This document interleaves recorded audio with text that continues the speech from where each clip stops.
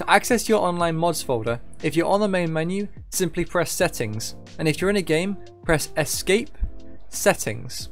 Once you're here, go to advanced and then press on open user data folder. Once you're here, you can double click on your mods folder and it will bring all of your mods that you have installed. If you've installed mods, I'm sure you know where this is.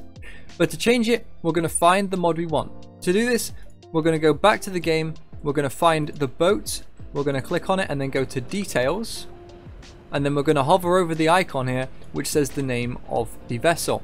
If you have a pack with multiple ships in it or multiple trains, then you will have to do something pretty similar but slightly different, which I explain.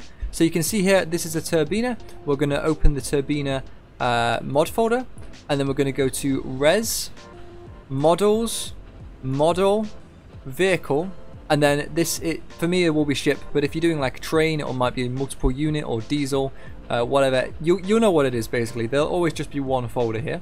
Double click this, and then in here this will bring up all of the vehicles. Like I say, if you have multiple vehicles in one mod, they'll all show up here, so you have to find the right one. Say like there was a turbiner Mark 6, then there would be 6 of these, and then there would be, you double click the 6th one if you want to change it. But seeing as though there's only one in this mod, it's very simple. Just open the MDL file. It may ask you to open with something.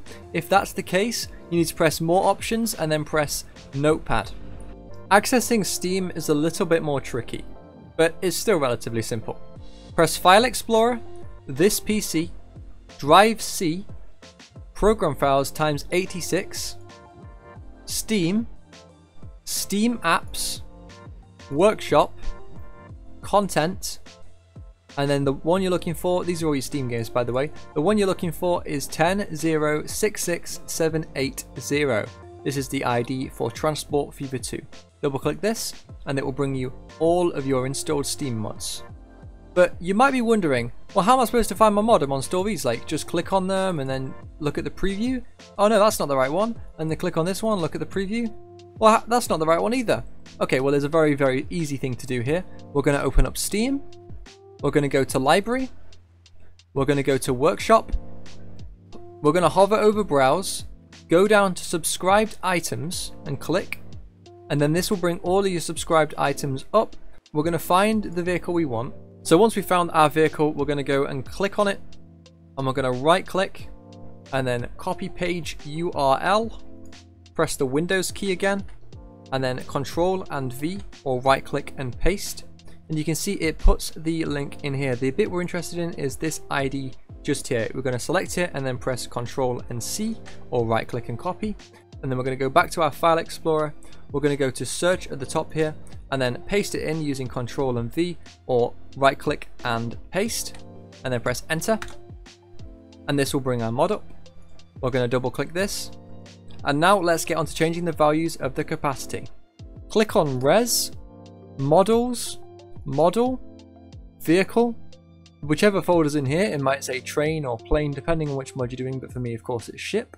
Then you'll have your code here. Like I say, if you have multiple vehicles, multiple files will be here. You just have to find the specific vehicle you want to modify. But in most cases, a mod will just be one vehicle, so you can open the one file that's here. Once you've done that, you'll get a notepad open just like this. You want to go ahead and full screen this, and here we go.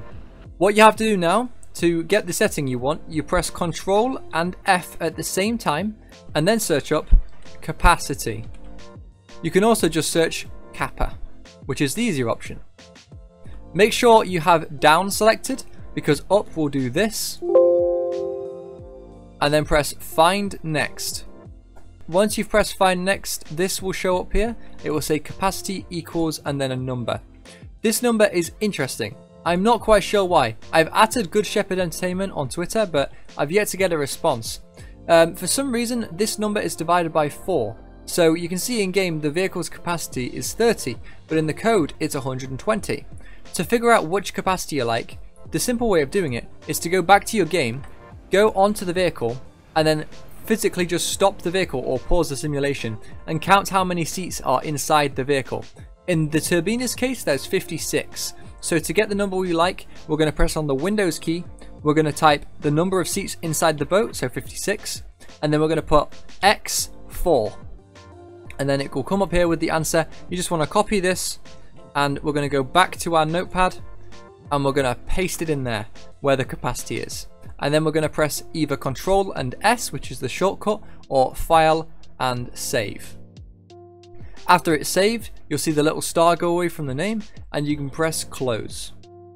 The last step you need to do is press Escape, Quit to Desktop, close all of these files down, and open up the game. Once you're here, you can create a new game, or you can load your game with the same mod, and it will work.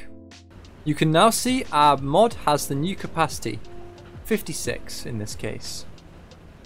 And it's as simple as that. I hope this helped you guys out. I also have a brutal mode difficulty let's play series on Transport Fever 2.